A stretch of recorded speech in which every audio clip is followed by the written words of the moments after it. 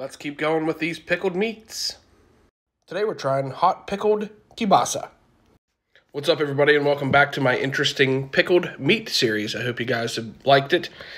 So today we're going to try some hot pickled kielbasa. So it's just like, kind of like a bologna, but it's pickled. It smells good. Smells real good. Oh boy. It still has the ring on it.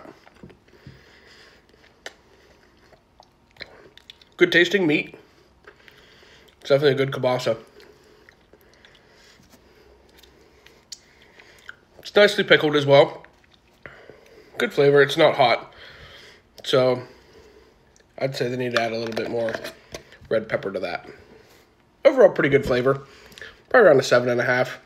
I don't know if you've had kielbasa before, but it's kind of like a sausage with just some different kinds of bits inside of it. So if you like this series, please let me know. Give me a comment and a heart, and we will see you on the next one.